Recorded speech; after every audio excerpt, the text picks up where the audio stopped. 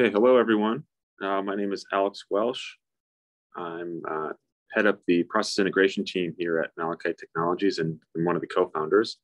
And today I'd like to share with you some work we've been developing on a ribbon ion beam for anti-reflective glass surface modifications. We start with a brief overview of our company. So we're located here in San Francisco, California.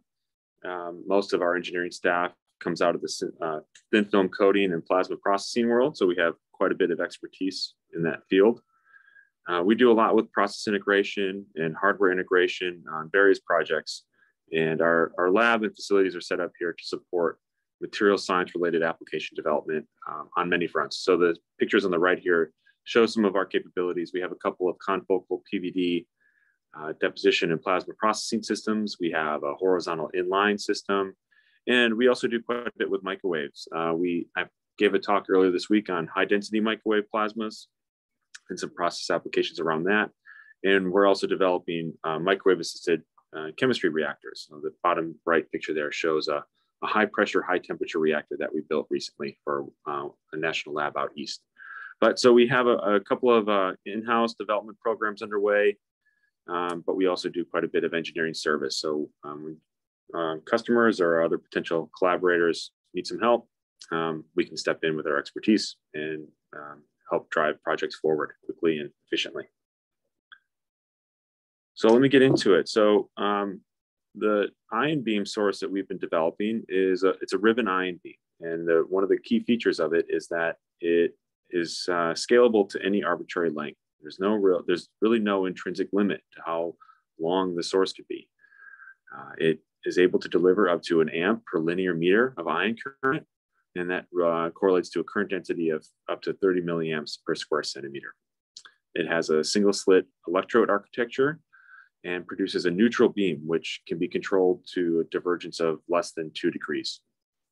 And importantly, the ion energy of this beam can be controlled all the way down to 100 EV and all the way up to and exceeding 60,000 EV.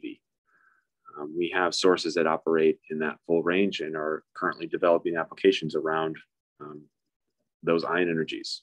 This talk in particular will focus on the high end, but I'll give an overview of all of the work briefly here. The pictures on the right show the source in operation. You can see this upper left, you have the red color here is the high voltage isolation bushing, which allows it to be flange mounted. And you can see this is a 200 millimeter long source. Configured as such. You have this nice sheet of plasma extending out along its full length. You can see a nice uniform color there, indicating good uniformity of that beam output. And then if we look at the top view, I give you an example of this very narrow divergence that we can control to. So this slit here, this is the beam from the top. I have a viewport there at the top of the chamber. And you can just see how well controlled that beam is all the way through. We'll talk a little bit more about that in a moment. So when I look at the design of the source, it has a couple of key features. So there's a simple filament used to provide electron generation through thermionic emission. There's a 3 electrode configuration. So we have an ion extraction electrode, a suppression electrode, and a grounded electrode. And those 3 electrodes allow us to create a neutral beam. It has a single slit architecture, which allows for these high ion currents. And because of that, it's a simplified construction. So I think the single slit architecture has a couple of features. One, the high ion current, like I mentioned, the simplified alignment, and it really helps to contain the costs on a source like this. So it's a key feature for the design of this ion beam. And finally, the magnetic and plasma confinement. So this is really what allows it to go to any arbitrary beam length. And if you look at this schematic I have here on the right, there's a cross section of the source. You can see this coil in the center here is the filament. So that's where the electrons are generated. And then it's placed in the null of this quasi-quadrupole magnetic confinement. And you normally, under normal circumstances, any electron that's generated from the filament would want to be attracted to the anode, which is pointed out here by these 2 circles. These are rods that run the length of the source. But because of the way this is designed, the rods, these anode rods, sit within this magnetic field. So the electrons that are generated can't cross these magnetic lines, of course. And so they have a long circuitous path before they're recombined. And that's what this image on the bottom right here, it's actually a modeled electron path. So you can see there's lots and lots of interactions, I should say, with the argon that's present in this source. So you get lots of ionization, lots of collisions, and ultimately this electron, even though it's generated on one end with the filament, is able to traverse up and down this source. And it's really a key feature for us to get good uniformity along a full length and really extend the length of the source, like I said, to any arbitrary length. So revisit some of these pictures and the control over the beam shape. So on the left here is the source with some of the electrodes removed, but it gives you a good snapshot into the single slot architecture that we have. You can see this running the length of the source. And then when we turn it on, and depending on the voltages and the pressure that we're operating at, we can control this beam shape. So here, this first image, it's a 12-inch source to substrate distance, but you see I maintain this nice, very sharp beam all the way through from the source to the substrate. It would deliver a lot of energy in this single point. But I can recognize that not all applications would require that. And so we can tune this. So I can see in these subsequent photos here, I'm starting to expand out the divergence a little bit. Here, I still have a fairly nicely collimated beam, but it opens up, I think it's about 1 inch to 1.5 inches wide at this throw. And then I can go for, this is kind of the expansion maximum. We can see it's following the shape of the chamfer and the grids here. But this would be, spreading out the energy a little bit, and depending on the application and what your specific goal is, this might be more appropriate. But it really, defines, gives the ribbon beam its name, right? You have this very sharp interface that allows us to be very precise with the control of this beam. If I look at the beam properties itself, on the left here, I have what the ion energy that was taken from a Faraday cup. So each one of these colored peaks is a different process setting for the source. And you can see that we get these very narrow outputs. So not only is my beam shape controlled, but the beam energy is also very well controlled. So in particular, this peak here at the end, the blue one, is, I believe that's 113 volts. So when you're thinking of things like DLC, where DLC typically requires a very precise level of ionization and energy that's reaching the substrate to form the bonds that you want, this, I think, demonstrates the control over that. And then on the right here, I start to look a little bit at the uniformity along the length of the beam. So this is the full length is 8 inches or 200 millimeters, which is the source that I showed previously. And then I'm looking at the etch rate on a Thermox wafer. So this is an easy test for us. I'm able to pass a wafer past, transfer the wafer past the source, and then measure the resulting film thickness. And I get an etch rate and get a uniformity from that. So you can see there's a little bit of fall off at the edge in that first inch or so, but then it gets to be quite flat. And in this iteration, I'm at about ±7%, which is good enough for most of our applications, but we're actively working to improve that further. This can be adjusted by the gas flow into the source body. And so we're looking at making improvements to the gas distribution and control there so that we can tune out this little bit of deviation that we have here at the edge. So, that kind of gives an overview of the source itself. Obviously, so there's a wide process window here. I can have an ion beam that's very well controlled at high ion currents, and I can span a wide energy range. So down at 100 to 300 EV, that can really support ion-assisted processes, ion-assisted deposition of things like thin silver for low E windows, non-hydrogenated DLC films, low temperature TCOs, and do things like surface activation. Again, it's meant to be large area linear sources that will help improve substrates down in that energy range. If we go beyond that and up to about 10,000 volts is when you start to get into ion milling and ion etching. So we've done this for large format substrates. We've done this for cutting tools. And we've also attempted and looked at things like a linear ion beam sputter deposition. So instead of pointing the beam at a substrate, you can point it at a sputter target and induce a coating deposition by that technique. And then beyond that, we start to get into ion implant, right? And so you can look at the trim tables to figure out what the beam is capable of. But in particular, I'm going to be talking about ion implant for anti-reflection treatments.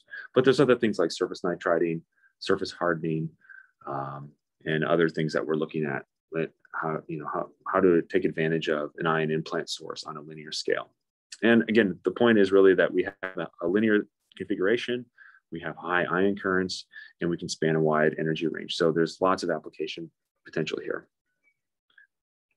When I do look at ion implant, the nice thing is that there's a lot of history, a lot of literature out there. Ion implant has been studied in numerous ways, in numerous applications, but in one particular instance, it's been proven to show that it can induce an anti-reflection effect into glass substrates.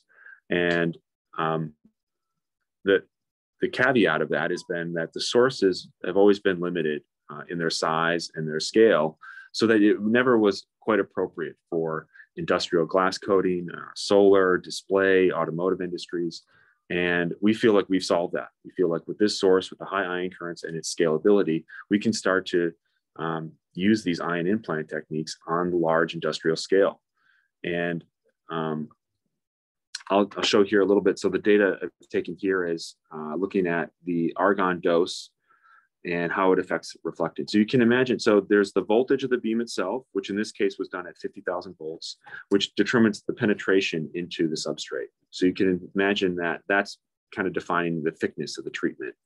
And then the dose itself, or the current, determines how much the substrate changes in response to this beam. So the technique is that the argon is implanted into the glass surface, and it's creating some more microporosity. And that microporosity is effectively changing the refractive index of the substrate. So I'll drive home the point that this is not a coating. This is not applied to the surface. This is, we're modifying the interface of the glass substrate itself. So it's very durable, it's robust, and it's a graded index, which is a fairly forgiving optical film or optical treatment. So because of that, it becomes a very powerful tool for things that need to survive in outdoor environments and harsh environments, like I said, so solar top glass is a key metric here. Other types of architectural glass, I think, can really benefit from this technique. And the data here shows, so I have a black line of an untreated substrate, which has about 4% reflection on a single side. And then as I increase my dose at 50,000 volts, you can see I start to induce this anti-reflection. And the green line here shows I'm almost completely eliminating the reflection down in the visible regime between 400 and 600 nanometers. So you can tune the optical properties, and it basically creates this effect and makes it as robust and as durable as the glass itself. The bottom picture shows an untreated sample on the left and a treated sample on the right. And you can clearly see the change in reflectance there, just the macroscopic visualization of it. I would also mention here briefly, so we've done this technique on glass that's been subjected afterwards to glass tempering temperatures, and the effect remains. So when we're thinking about applications like automotive, you can imagine that you could have a flat plated glass that's treated with this technique, and then the glass is subjected to the remaining tempering process where it's shaped into its final form. And so you can imagine a windscreen that has an anti-reflection treatment here. Here's a configuration of one of our systems. This is our inline system that we're configuring now for this inline implant technique. And this shows the electrical cabinet, which is a self-contained unit. It has all the power supplies, the AC distribution, the process gas manifold, EtherCAT PLC controller. So we have a completely self-contained unit that's powering the source itself. And in this exact configuration, I actually have this trapezoidal chamber lid, which allows me to do an ion beam on one side and a linear sputter source on the other. So I'm doing this ion beam assist work. But this same platform will be used for both just a simple implant down technique and also this ionated technique. In terms of our status, we have both a 200 millimeter and a 350 millimeter source operational. We're working on a 500 millimeter source. And beyond that, that really starts to get beyond our capability here. We have the inline I showed in the previous slides, obviously it has a limit to how big it can be. And so while we think we can go longer than 500 millimeters, at that point, we'll really need to look at collaboration with some outside partners to engage and execute on a source design of that size. But regardless, we'll use these smaller sources to continue to push the application space and demonstrate throughput and capability with the inline system. We're going to look at additional things like surface hardening. So along with anti-reflection, you could do things like harden, improve the scratch protection and the surface hardness of the glass, which obviously would be useful for things like displays. And like I said, it's a wide process window. So we're always looking for new applications. We're always looking for customers who might see this technology and say, oh, wow, this would be really great for us. So please contact me and let's chat about what you're working on and see if there's good overlap. So, okay, that's all I have. Thank you. Here's my contact info. Please reach out if there's any additional questions or comments.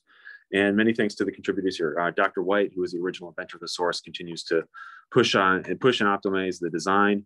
We have Dr. Brown, who's working on the process today, who's done a lot of great work. And Robert Weiss, our CEO, who's really led the hardware integration teams to make all these sources function and integrate with our system. So thank you to the team and looking forward to more work. I'll mention briefly also that this was funded by the NSF through a phase 2 SBIR award. So we're kind of in the waning months of that program, but certainly appreciate their support over the last couple of years. Okay, thank you.